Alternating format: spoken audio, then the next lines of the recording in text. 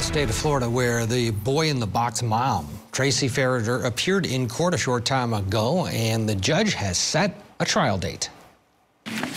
State versus Ferriter status check. So what's, Mr. Shiner, you're here in front of me again, so what's the status of your representation? And I apologize if the court thought I was playing games in January, December 15th.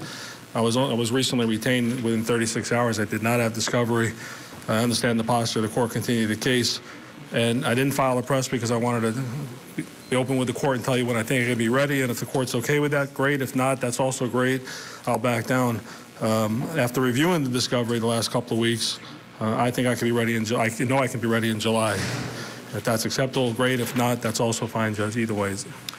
All right. The state take any position? The state would object to July, Your Honor. I think that's excessive. This case was tried in October, more than 6 months for a case where all depositions have been done and the case has been tried effectively the entirety of the case. We don't think I think that's an excessive amount of time. It would be almost a year, 9 months for the victim since they had to testify before. And so we would object to that long of a continuance. I consider it excessive, but I'm not going to set it earlier than that because I don't want any due process issues or appellate issues going up on Mrs. Ferriter being pushed unnecessarily to trial prior to her new counsel being able to be ready. So I'm going to set it, special set in July. Give me a Friday for large panel jury selection in July. July 12th, Your Honor. All right, July 12th be large panel jury selection, 100 jurors. And then what's the dates of the trial that will run after that? July 15th through the 19th. I mean, how many days do they need for the trial? It's 5 days. Yeah, July 15th. Well, it'll run from the Friday through the next Friday. Yeah. It's a total of 6. And including jury selection. Okay. Your Honor, maybe a little bit longer. I do plan on listing witnesses that were not listed in the previous. All right, so just reserve on my calendar for the following 2 weeks so that we've got enough time reserved for the case. All right. July 12th through the 26th. Okay, there it is, set, and there she is with her new attorney leaving the courtroom. July 12th will be jury selection. So it's the same attorney that withdrew from the case last time he was in court, decided after looking at the discovery he could do it by July, and you heard the state say, now that's too long, but the judge at this point had to let it go because this has gone back and forth too long, and she's had trouble getting an attorney. So there it is. She, of course, is the mother, and Dad was convicted for locking the adopted son in that box in their garage because of his behavior. She faces charges of aggravated child abuse and false imprisonment. In October, a jury found Tim, her husband, guilty of those same charges. He's serving a 5-year sentence. He had an opportunity to take a 1-year deal and said no to it.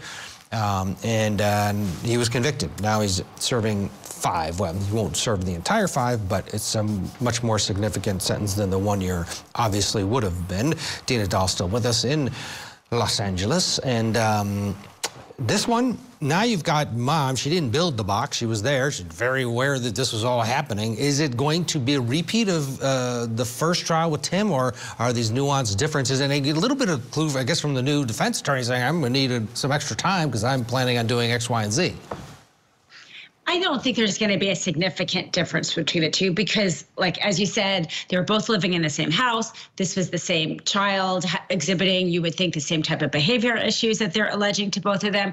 So unless there's something kind of up her sleeve that we don't know about, like some coercion that she's going to claim from the husband's part to her, this is not going to be very different. And I did watch, Tim's trial. I was shocked he didn't take that plea deal because I thought the facts were just disgusting what they did to that child.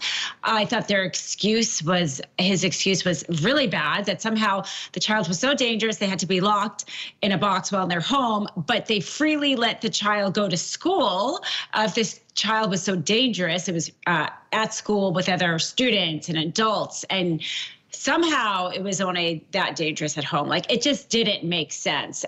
So she's got an uphill battle for sure. Do you think there's a 1-year deal on the table for her, or did the state, after the conviction, may not be offering that? I imagine they're not offering that anymore. And whether or not she got the same deal or not, before that, I'm not sure. But the fact that he did, we know that, and didn't take it, I don't know what that was about, but you know what? Sometimes, you know what? I don't understand why somebody would even put their child in a box to begin with, right? So he's clearly not a logical thinking person. There's some maybe narcissism there, and you think, hey, I can get out of this. Maybe nobody else can, but I sure can. There had to have been some thinking like that to reject a deal with the facts as they were. Yeah, or the I'm not pleading guilty to anything, that mentality. Okay. Well, doing 5 years now.